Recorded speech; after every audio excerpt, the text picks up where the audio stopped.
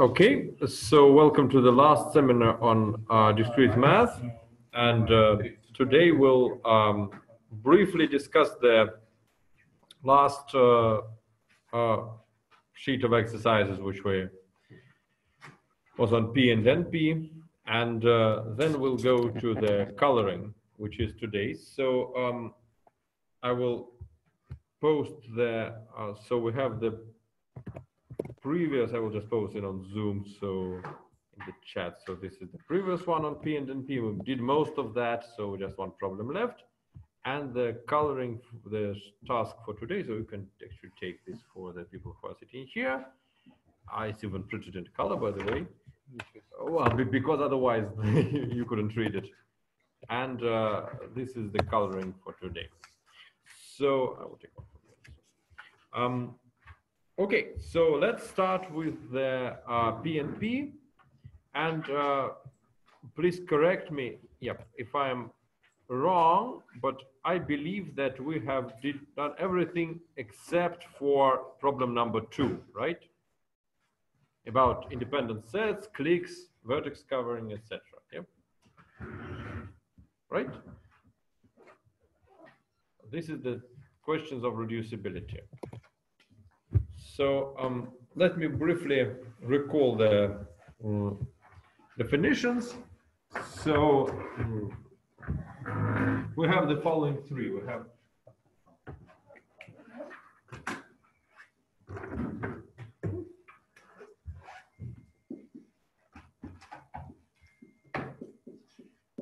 have independent set. We have click. And we have vertex cover.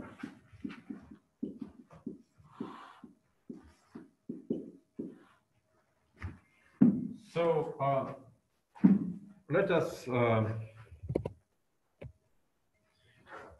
briefly recall what does this mean. So what is an independent set? So yeah, what are the parameters? So now we have two parameters of our decision problem. So the first parameter is the graph G.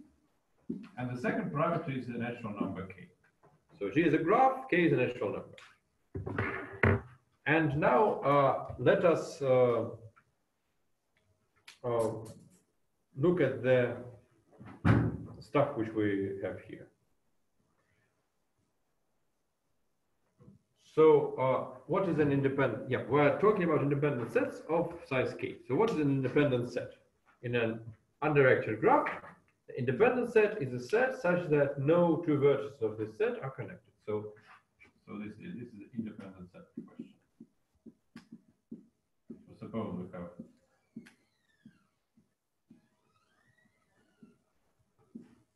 graph, something like this. But many things are connected here. But for example, this set is independent.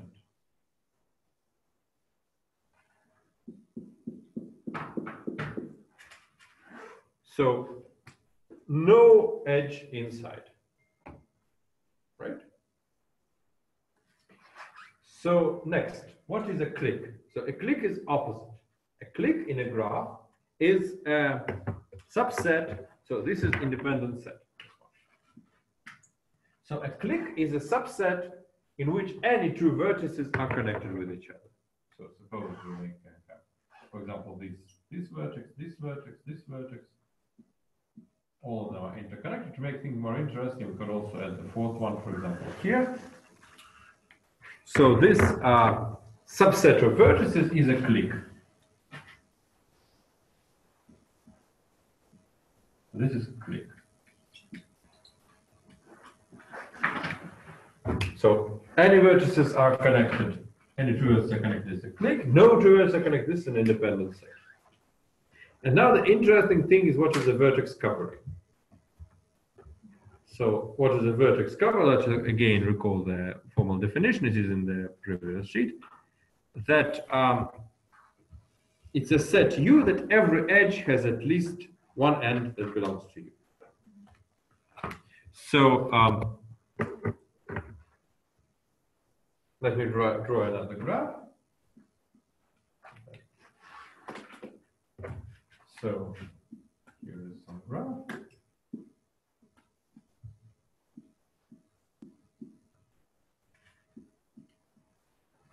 how can we construct a vertex covering? So we have to take, from this triangle, we have to take at least two vertices, right? Otherwise we can't cover the triangle. So we have, for example, we take this one as a central one, this one. So now these edges are covered, these edges are covered, but this edge is not covered, so say we take this one. This edge has two, but it's inevitable. So what edges are still not covered? Well, this and this, right? So we can take this. This is a vertex covering of 4 vertices. So this is here. This is a vertex covering. So these problems are usually viewed as sort of optimization problems, which we did not discuss in this class, but it's easy. So each vertex cover or each clique or each independent set has this parameter k, and usually we are interested in maximizing or minimizing it. So when we are talking about cliques or independent sets, we usually maximize it, because the bigger the clique is, the more, say, interested it is.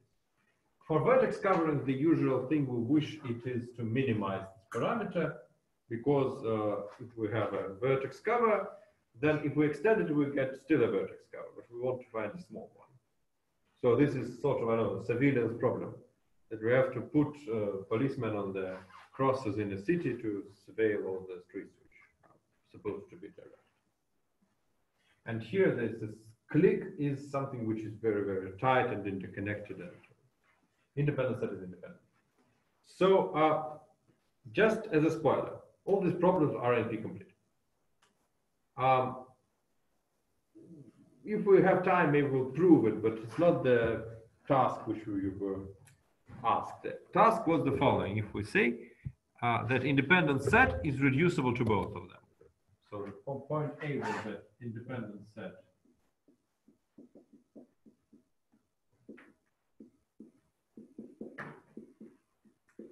is reducible to clique. It's visible here, yeah, it's visible. And the second, that independent set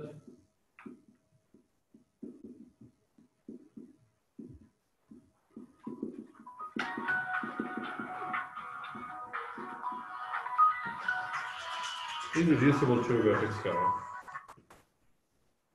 Yeah. So did anyone of you solve this? Did you provide the reductions? So suppose we know how to solve a vertex cover, how to find whether a vertex cover of given cardinality exists. How can you solve independent set problem?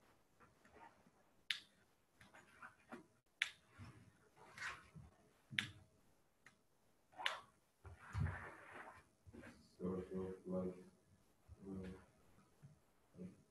wide search or something. No, they're all NP complete. It's all conditional results. So yeah, this part is all the 3 problems, or let's start with the beginning. All these problems belong to NP, right? Because if you are given a set, then checking that this set is independent is really easy. You just take a pair of vertices and check there is no edge. The same for clique, you check there is an edge. For vertex cover, well, you just write down all the edges and see that all the edges are covered. So all these problems, they belong to NP.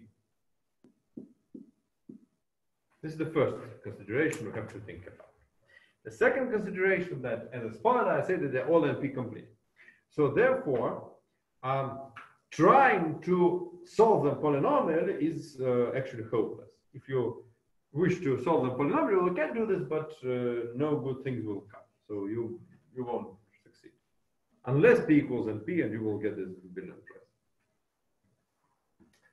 So therefore, these 2 questions which we formulated in your task, they are conditional, in the sense that they're conditional in the sense that you should reduce this problem to this one. So you are not asked just to solve the independent set problem. You are asked to solve it given that you have a solution for that. It's a reduction. So suppose you know how to find cliques in graphs of given size. How can you find independent sets?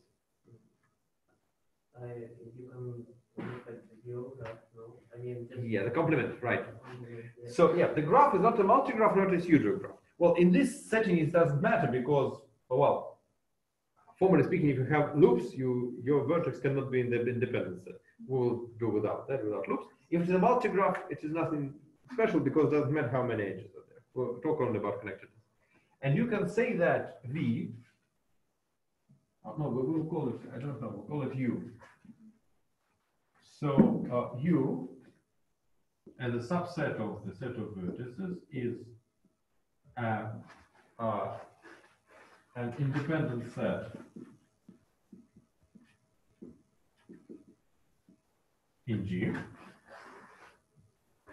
if and only if U is a clique in the complement G bar. The G bar is the complement graph. So for example, if you have a graph like that,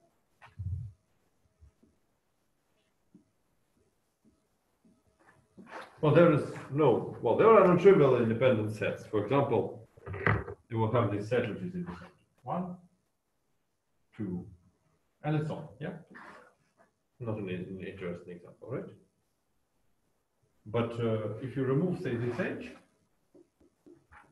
you will get a more interesting example, which is this one, and this one.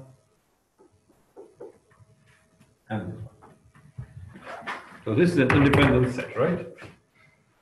No two vertices inside this set are connected.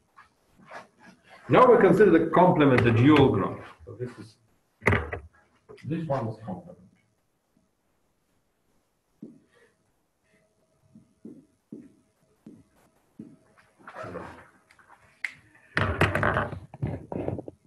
Okay, so what's the complement? So you should connect everything which was not connected in the original graph. Or we can also suppose that we'll just write the complement. So the complement is like this one, this, and this. The blue graph is the complement one. And you see that inside the blue graph, this is a triangle, this is a clique. So the cliques in blue graph is the same as independent set in the green graph, in the black graph. So this means that the reduction is as follows. So the reduction here is the following. So you have to take f here. You will take f of gk, which is just g bar with the same k here. And this means that you just take the graph, you take its complement, and inside this complement, you compute the clique. Great. So now, the funny thing is that this is actually a bireduction. It's also a reduction in the opposite direction. If you want to solve the clique, you can apply the same reduction and reduce it to independent. So this is for point A. Now for vertex coverings. What about vertex coverings? How can you reduce independent set to vertex covering?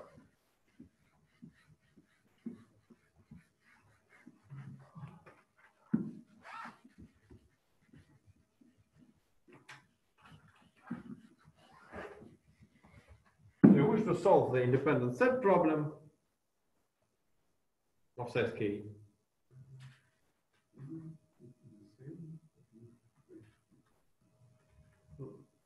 Well, it's similar, but it could not be the same because vertex cover is not the same as clique.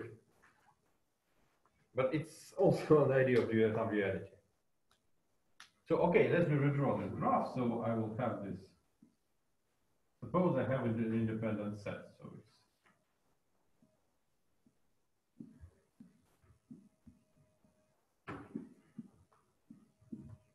this is a graph, and I will have the independent set. So here is 1, 2, for example, 3, and say 4. These are independent, right? I don't pretend that it's a maximum. So how, I suppose I can find this. How can I find this using the notion of vertex cover?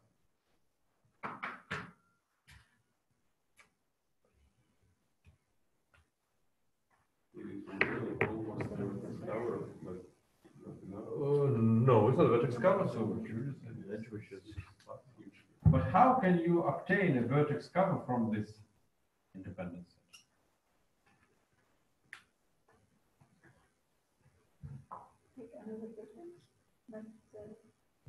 All the vertices which were not used, yeah, exactly. So if I take these vertices which were not used in the independent set, then these form a vertex cover, right? Because how could an edge be outside? So, okay, I claim that, let me just formulate this claim, that U, again, a subset of V, is an independent set if and only if its complement, independent set in G,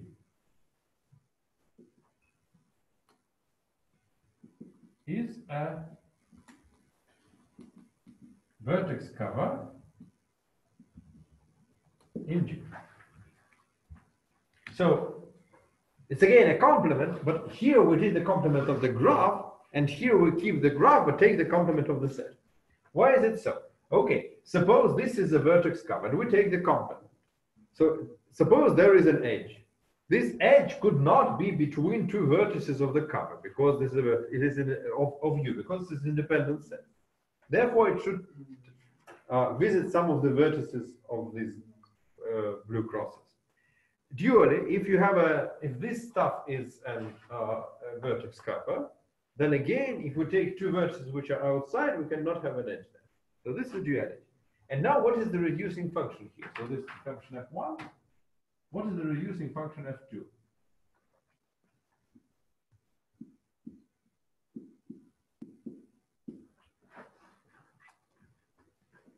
We're given a pair of yes. And what? V. No. Small v. V bar. Yeah? V bar. No, this is what does it mean V bar? V is the set of all vertices. Yes, V bar. You want U bar? Yes. Yes, but you don't have U. The problem is that here you don't have U because your U is your answer. It's not your input data. So, but let's think. So, you know, here at this point, you by type you should have just a natural number. So you want to find an independent set which has k vertices, and you reduce it to finding a vertex cover. What is the answer? Yeah. What should we write here? Here I should write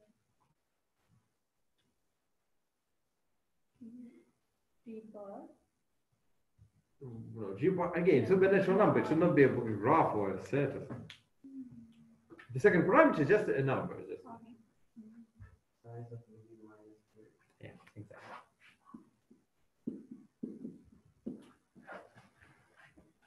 Because if this has a vertex cover, oh, okay, if it has an independent set of cardinality, so suppose the k vertices here, then there are n minus k vertices here, where n is the side. So yeah, and this is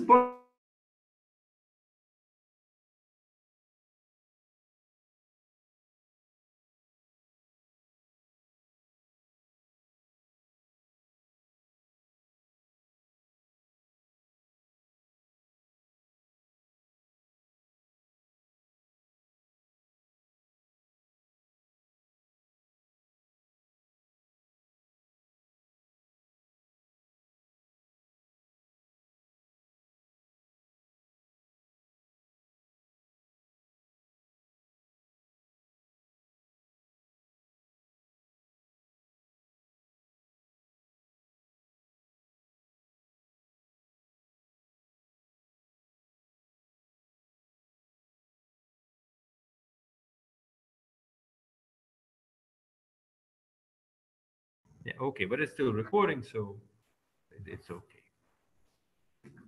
Yeah. So Great. Now we are finished with the previous task, and now we're going to the next one. So today we have the final class, and therefore we will try to do all these things. So remember that the coloring thing, I printed it in color because otherwise you couldn't use it. So the first thing we actually discussed it last time. Let's briefly recall. So what again? Let me first do the definition. I will remove this Greek and stuff like that.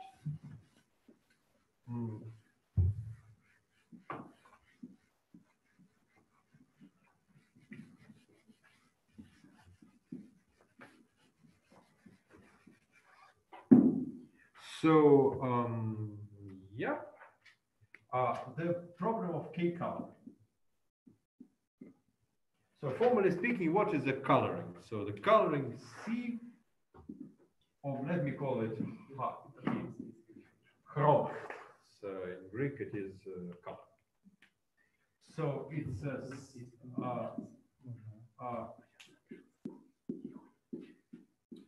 K coloring is a function from set of vertices to the set of colors. We denote our colors by natural numbers from 1 to K. And the idea is that if U and V are connected,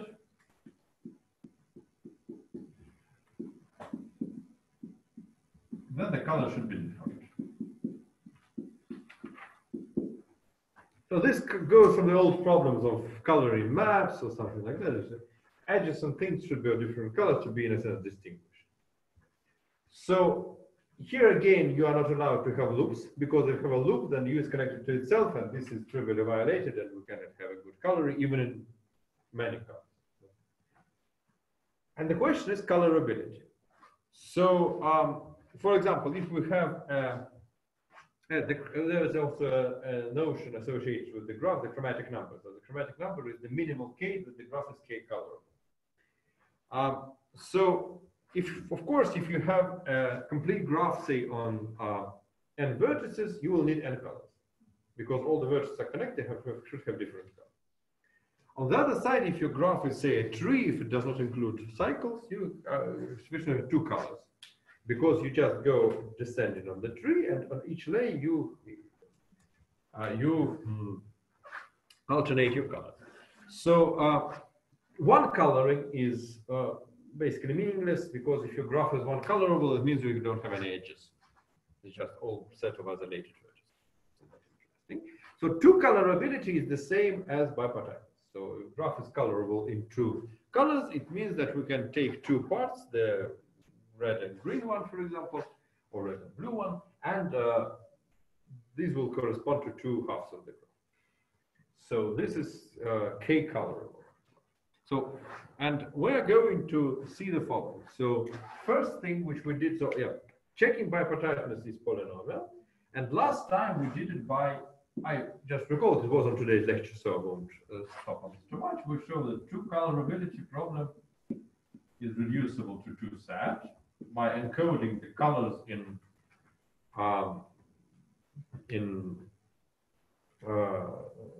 Boolean formula. This shows that it's polynomially decidable, because this problem belongs, as a decision problem, belongs to. So this is like that. For, by the way, for counting, you can think about a counting problem for that. Try to reduce it, but it was not that easy, by the way. So now let's just in order to warm up a bit, let's think about problem 2. So problem 2a. What is an example of a graph which is colorable in K colors, but not in K minus 1? Yeah, complete graph on K vertices, right? So if you have a graph, say, of 5 vertices, well, it's drawn here. If you don't think about the colors of the vertices, this is a graph called K5. So K5 is colorable in 5 colors, of course, but not in 4 colors. The same happens for A. Now let's think about B. So if a graph is K colorable, but not K minus 1 colorable, then the number of edges is at least KK minus 1 divided by 2. So by the way, k multiplied by k minus 1 divided by 2 is the size of a number of edges in this graph, right? So because you have the first vertex can be chosen in, by the way, combinatorics, yeah? So the first vertex can be chosen k possibility, the second k minus 1, and you divide by 2 because each edge is counted 2 times.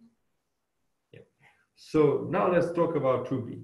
So a graph is not k minus 1 colorable. Why should it have this number of vertices? Oh no, sorry, edges.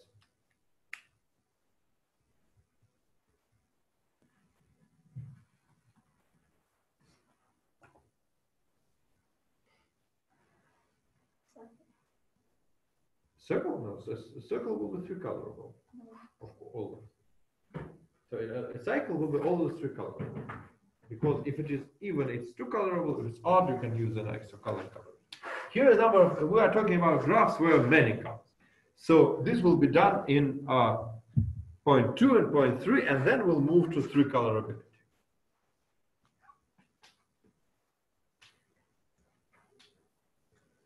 Okay, why should this happen?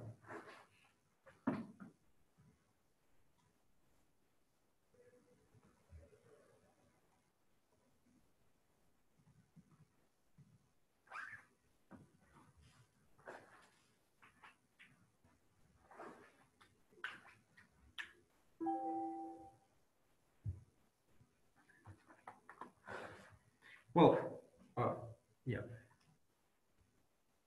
I will remove an edge from full graph, some people. No, but you are given a graph. The graph can have many vertices. And why should it include a full graph? So, well, but the idea is as follows. So this is really the number of edges in the full graph.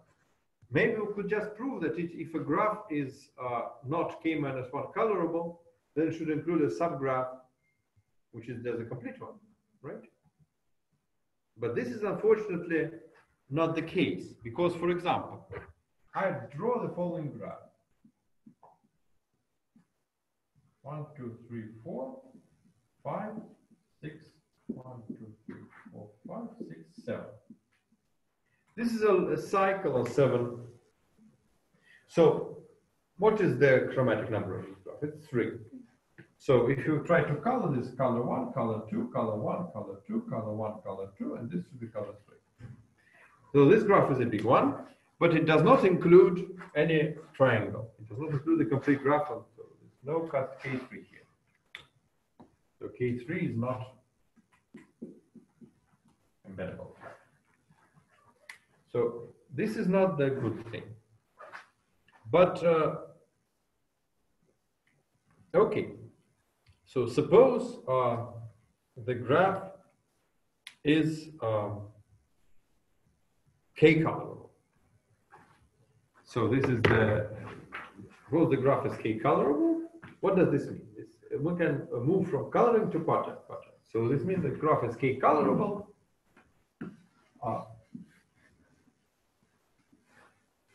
This means that there are k.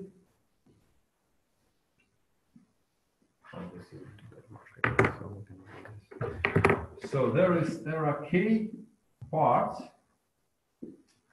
So 1, 2, k. So there are k parts, and what does it mean that it is k colorable? It means that edges go only between these parts. So there's some edges here, some edges here, some edges here, some edges here. So this exactly means k colorability, right? But what does it mean that the graph is not colorable in k minus 1 color? Let's think about this bit.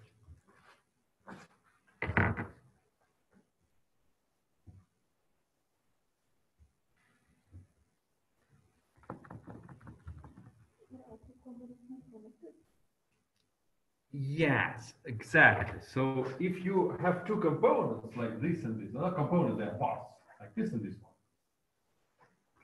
If they are not connected, then you can identify these two colors, and you will still have a good color.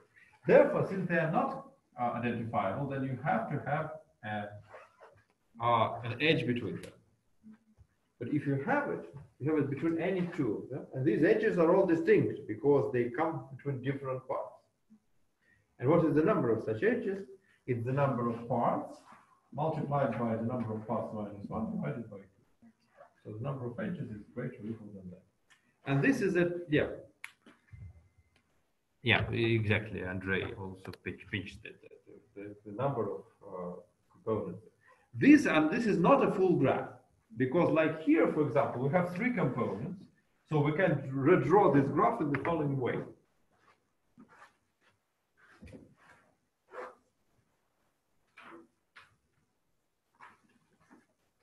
So we have edges of type 1, we have edges of type 2, and we have one edge of type 3.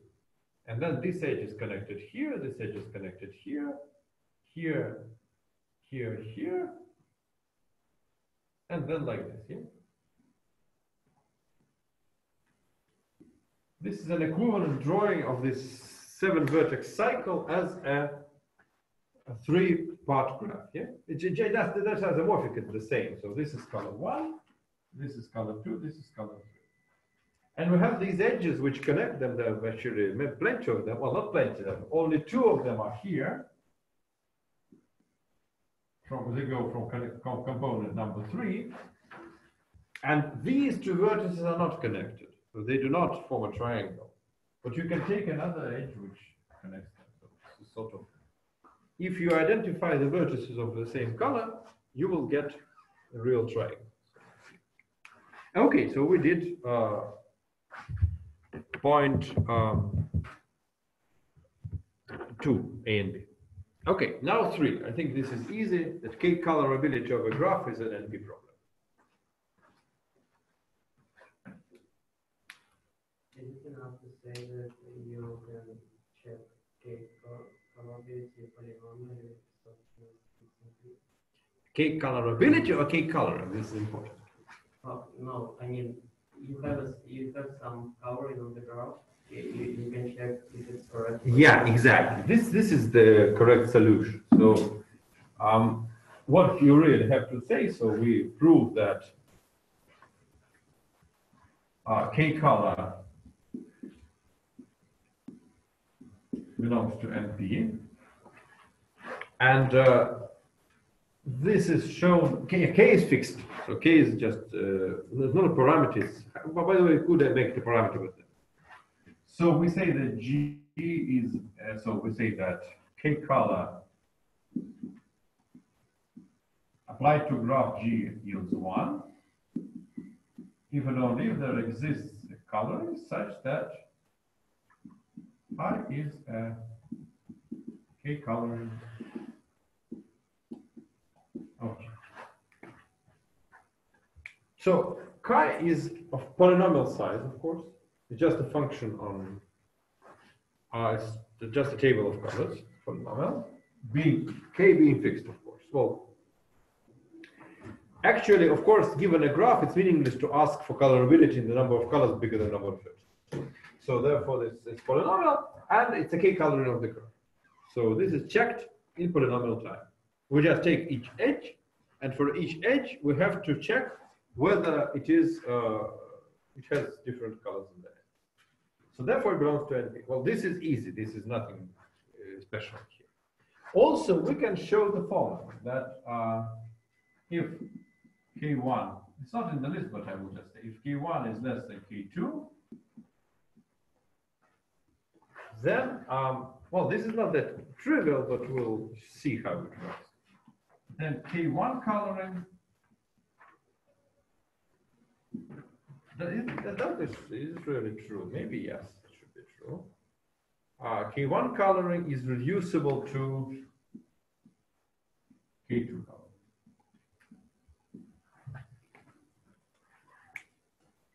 Well, we can prove it by induction just by proving the following. K coloring is always reducible to K plus 1 coloring. Let's discuss this.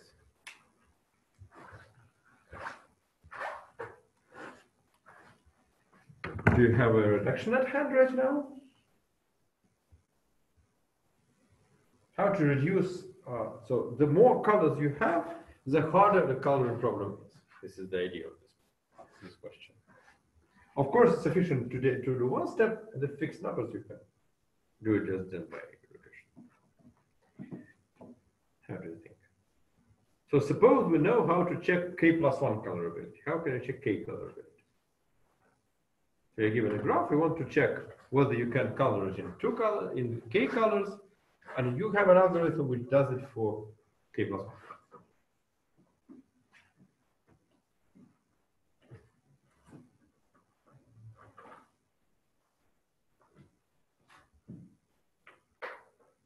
Is it somehow connected to B? No, well, not directly. You have to modify your graph. So given a graph, you have to provide another graph, which is k+1 colorable, even though the original graph is k colorable.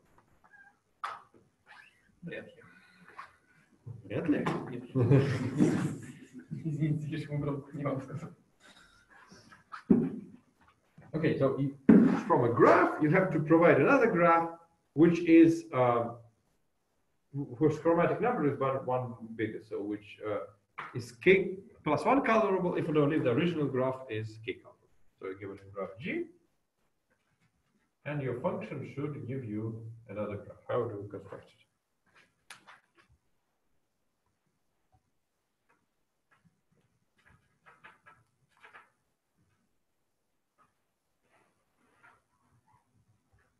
Well, come on, that's easy. So it's not a problem. No.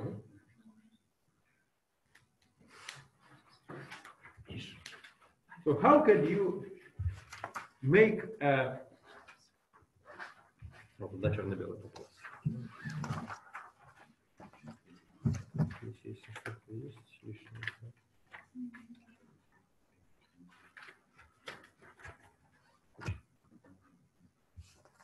okay, well, come on, it's not that hard.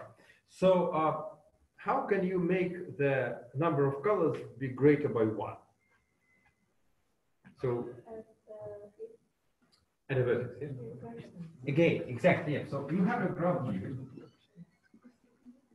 and you just add a new vertex V, which is connected to all of this. You add it as a cap. And okay, if you can color your graph in k colors, you can just add a new color for this vertex, right? And vice versa. If you can color this graph, then this vertex should have a unique color because it's connected to everything else. You cannot reuse this color. So you remove this color, remove this vertex, and get the k color from the original graph. So this means that G is k colorable if and only if f of G is k+1 color. So while you increase your number of colors which you can use, you increase the complexity of your coloring problem, which is strange because one can think that if you have more colors, then it's easier to solve the coloring problem, right? But it's not the case because you should solve the decision problem. You're not required to color, but you're required to answer whether there exists a coloring. And if you have not so many colors, like 2, for example, then usually the coloring will not exist, and you will just report that it does not exist. If many colors, the problem becomes trickier. And the graph is arbitrary, so you can shift to another graph which has a more interesting coloring property. So, for example, if we took a bipartite graph, this graph, of course, is not bipartite. This is three-color. And checking bipartiteness is a specific case of recolorability. So now we know that 2-color is polynomial, and if we show NP completeness for 3-color, we'll show NP completeness for all. Okay, and now we shift to the main part of today's discussion, which is the coloring of the graph. So maybe I would try to turn on the video because I want to draw on this picture, and I think it will be more convenient to draw on the screen. Then, and we need to see what this, how to switch the beamer on. No? How much is this? Yeah. Yeah, it did what it did, so we have to. Не, вот.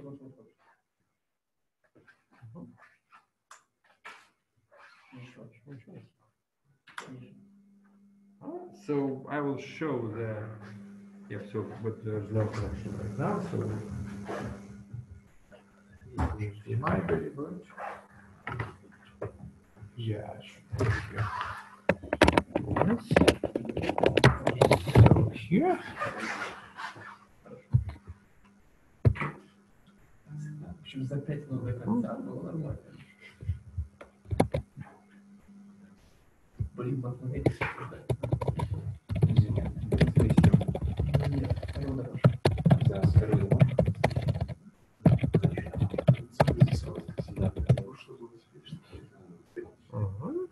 So I will, if it's here, I will show you something like the slides. So it's not the slides, really the just the.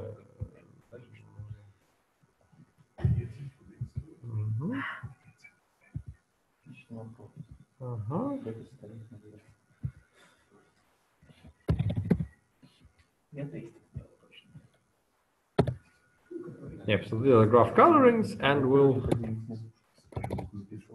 share it.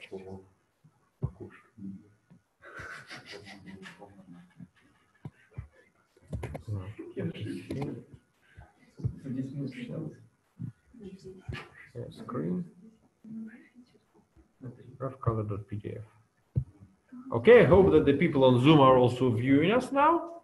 And let's together, let us try to solve this grand question. So we're going to prove that 3 colors is NP complete.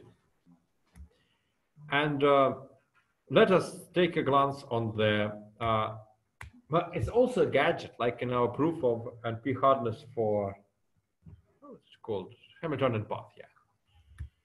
Okay, so first let's consider the following graph.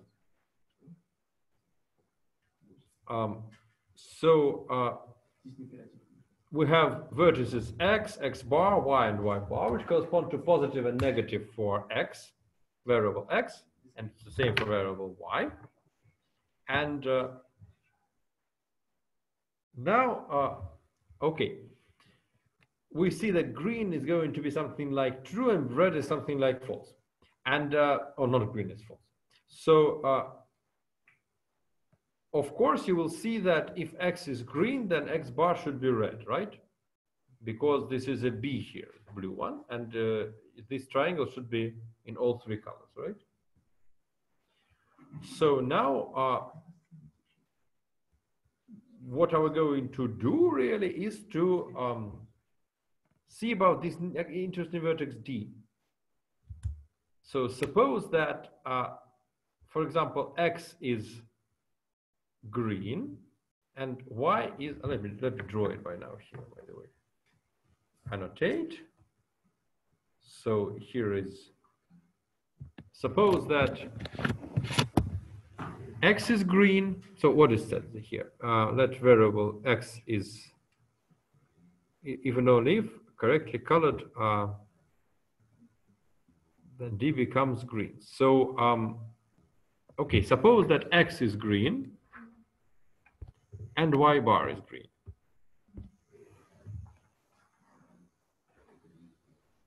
So what happens then? Then it happens then that this should be red, right? What about this one? But it could be also blue. It could be blue, but here, no, let's go further. So this one can be either blue or green. So this is either, it could be green, but it also could be blue, right?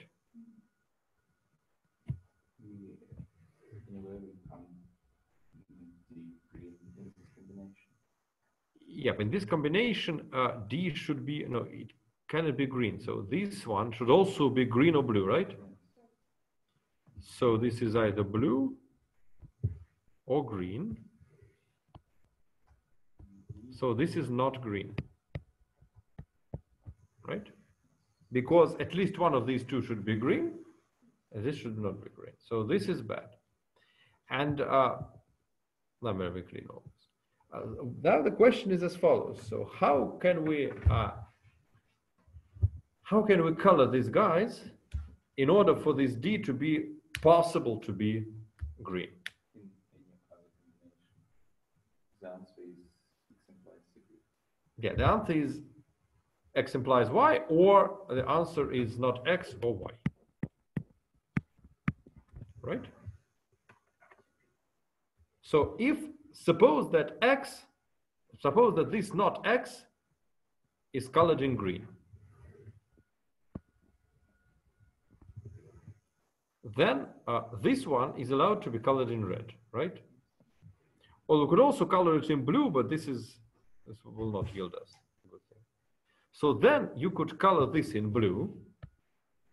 This is always possible because not connected to only blue, which is here. And then you can color this in green.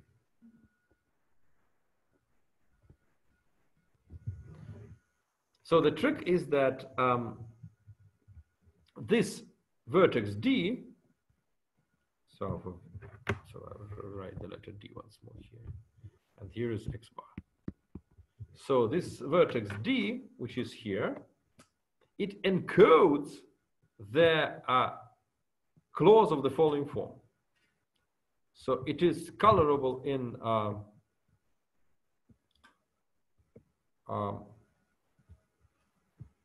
it's colorable in green if and only if either X bar is true, so X is false, or the dual thing that Y could be green, then this would be red, then this would be green, right? So we using this three colorability in this very graph with the fixed colors, by the way, for this stuff, we noticed that we can define the clauses like X bar or Y. Now this is point B. How do you extend this for three variables? We want to encode a 3CNF. It's no use for us to encode a 2CNF because 2CNF is polynomial. If you reduce it to three color, it's polynomial to polynomial. But what about the 3CNF, the third one? Where is the third? Oh, we'll have to add it somehow. We'll modify this graph in order to add the third one. So of course, well, let me start and then you continue. So first thing which we can do, of course, we can introduce a vertex Z and a vertex Z bar. Just like this. What should we do next?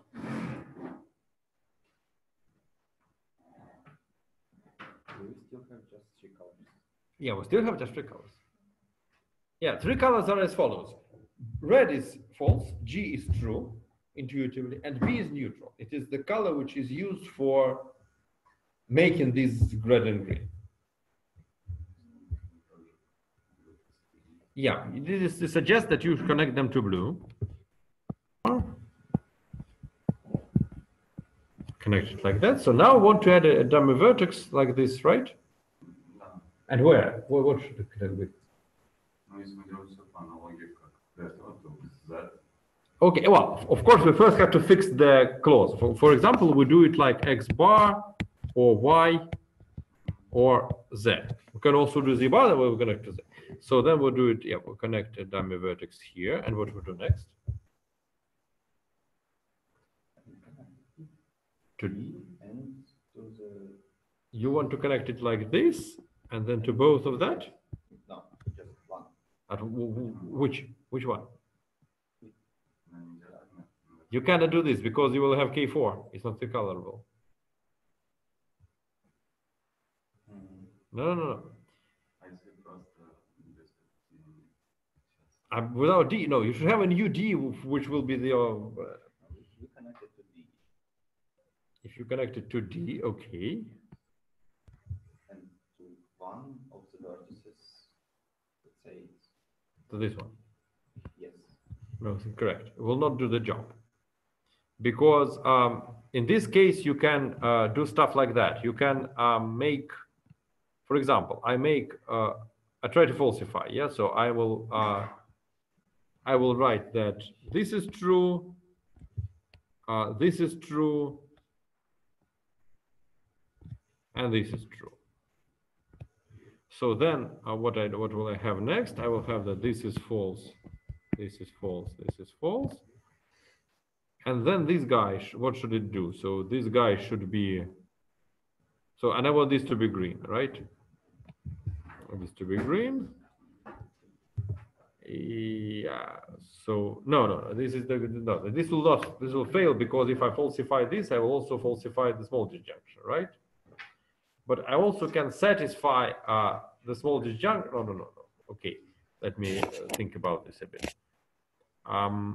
So suppose I have, yep, so I will write blue here. Here, red on the middle, blue on the bottom, and change X to the false. No, let me clear all and redraw it. So, yep, sorry, I did that. Undo maybe. Yep, so what can I do? I'll undo. So this is the picture. So what is happening? So if I falsify this, I will falsify also this. So D will not be green. So the idea is that sometimes I can satisfy this, but if I satisfy it by Z, for example, so if I drew Z like that, then what's happening here? So here I will have to, so this is allowed to be red. But then what about these two guys? So one is red and middle one is blue. Bottom one is red. But no, I'm not allowed to do it. Suppose I have, suppose here I have green here. Why we must have green here? No, suppose I'm considering the following. So suppose I'm considering the following assignment. So Z is true, Y is false, and X is true. Then green is here, green is here. Therefore, reds are going to be here. Yeah, so here we will have, so this guy should be either green or blue. Same for this. This means that one of them should be green, the other should be blue. And therefore red, this is not green. And this is exactly the problem which we have. So we have this subformula, which is not X or Y. If we falsify this subformula, this D is never green. Therefore, we cannot use the same D, because if this is falsified, then this D is not green. But the three clause can still be satisfied because Z can be true.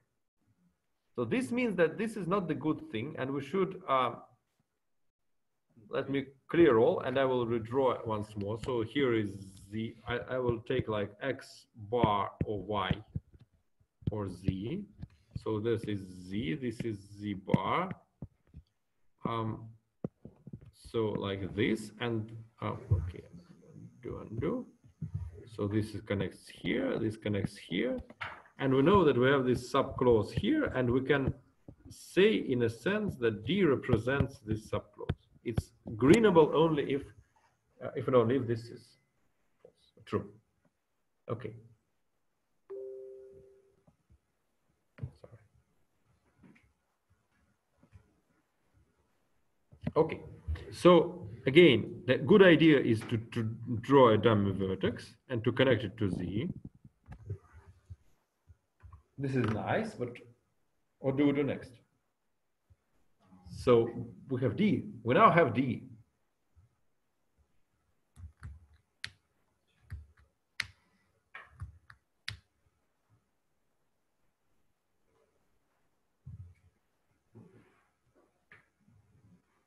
So we can say that D is not X or Y. And now we have to do another disjunction. How do we encode the disjunction?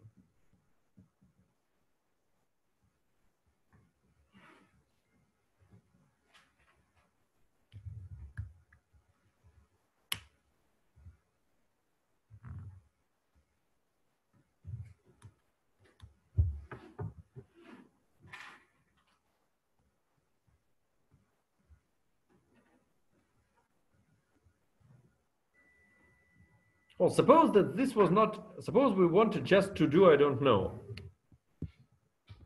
not Y or Z. How would you do that?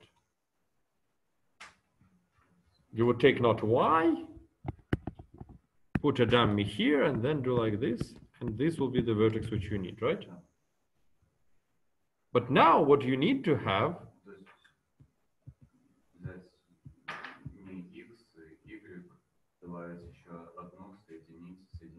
no, not exact. And now you have actually have the following. You have D or Z. How do you model D or Z? No, just exactly as here. So you have D. So this is I add a dummy, connect, and this will be new D, which is D3, which is connected like this. So now how can you satisfy this? So if this guy is satisfiable,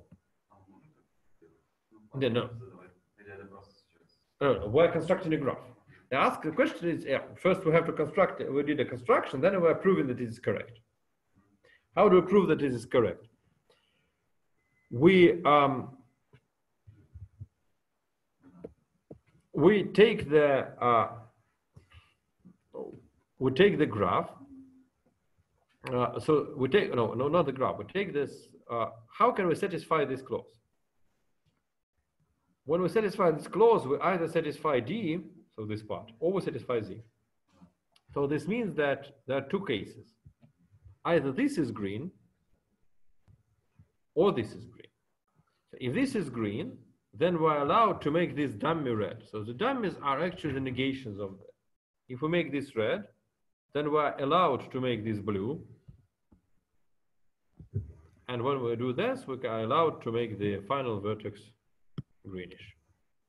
And dually, if we have Z, which is green, then this is red, this is blue, and this is green.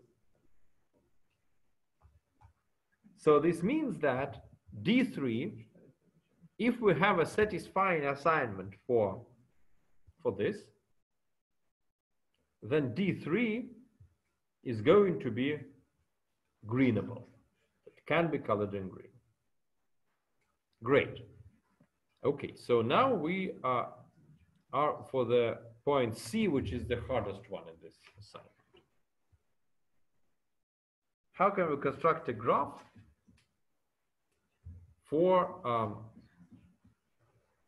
the Boolean formula?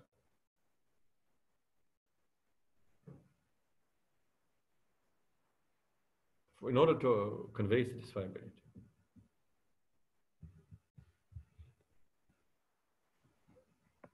I'll erase this stuff, but I will keep the graphs.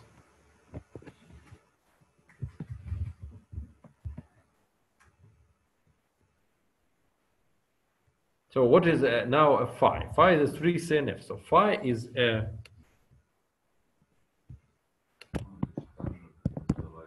clause 1 disjunction. Oh no, sorry, conjunction clause 2, conjunction clause.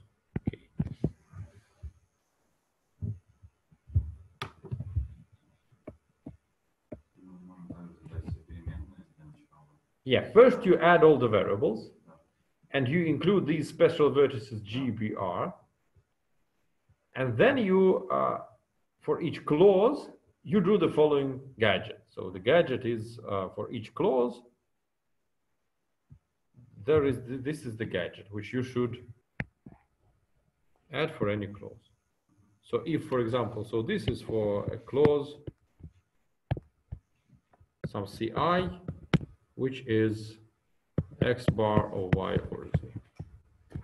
And the number of these pairs is the same as the number of variables of it. And then what you get? You get that you can make all these vertices green if and only if you your CNF is satisfiable, right? Because then you can obtain correct colors for that and make these green. But it's not exactly the three-colorability problem. What is the difference here? Why it is not the same as being three-colorable? Because you have extra conditions on the coloring. So first you impose all these to be green, and second you impose these guys to be red, green, blue. So the color of this palette here is fixed. How can you overcome that? In our graph, we can do arbitrary coloring.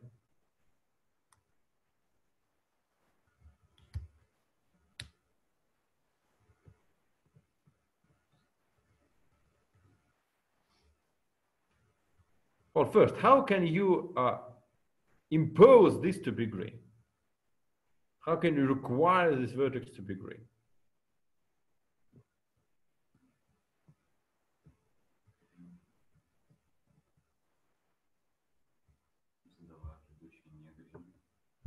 No. In your coloring, so what we have done by now, our formula is satisfiable if and only if all these vertices, which are associated with the clauses, these guys, if all of them can be made green, right? Now we have a graph, the same graph, and we just ask for an arbitrary three-coloring. And in this graph, we have to express the idea that these vertices should be green.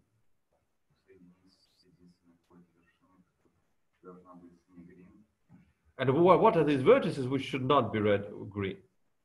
These are these guys, red and blue. So if we connect, if we can do the following connections, I'll make it a bit bigger. So if we take each of these vertices and we connect it here, and we connect it here, then this vertex should be always green, because otherwise we fail.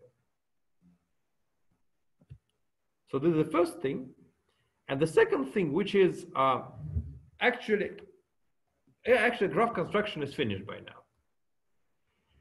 But we can ask another question. What would happen? Why should these vertices be colored in red, green, blue? We are not allowed to impose such constraints. Because how do we say that these colors are, maybe this is going to be green, this is going to be red, this is going to be blue, and all the things.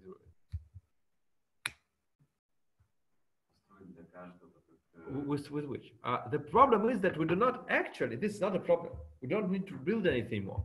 Because we call these colors red, green, blue. But abstractly, they're just colors. They're just names of colors. We construct this graph. Our hypothetical algorithm gives us the three coloring of this graph. And then we just say, okay, let's call this color red, this color green, and this color blue. It's our free choice to assign names to the colors. So this part of the graph, which we call the palette,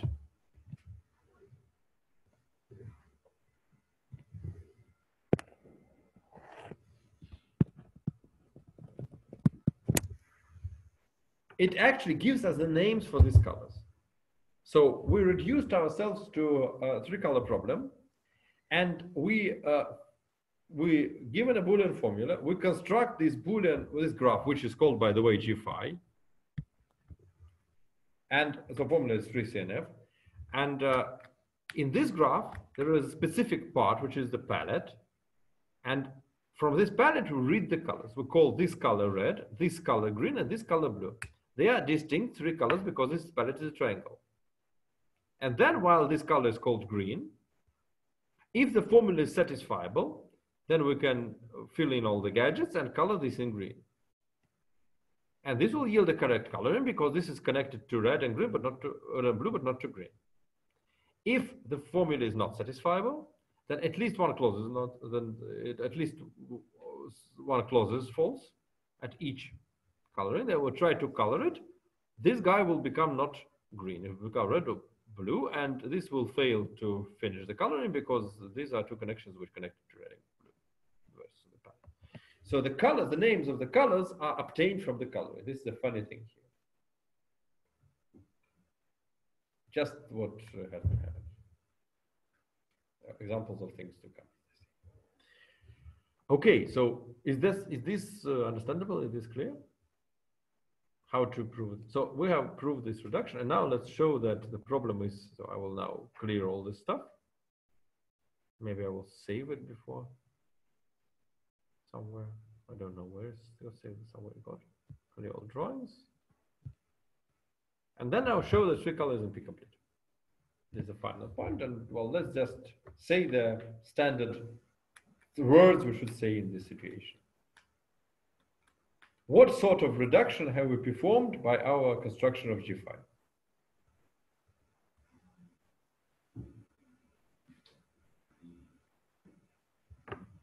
So let me recall, just as in a bird's eye view. So we have done the following.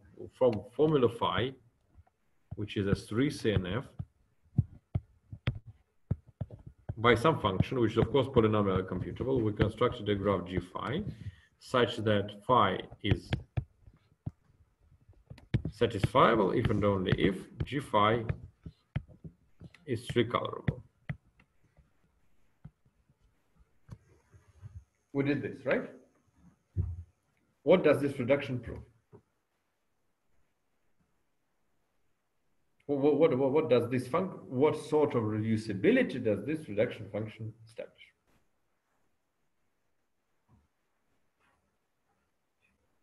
What problem is reduced to what?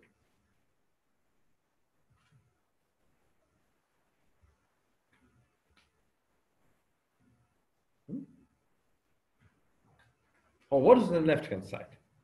Whenever it's 3CNF and we check its satisfiability, how is this problem called? 3-sat, right? And 3-sat is reduced to what?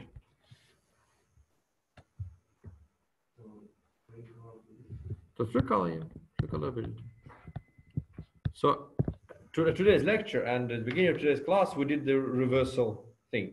We did the reducibility of three-color to the set, which is meaningless because it's just Cook-Levin. It's nothing more. But here we reduce 3-sat to 3-color. And the corollary of that is that and this is NP hard because it's stating. This means that 3-color is NP complete.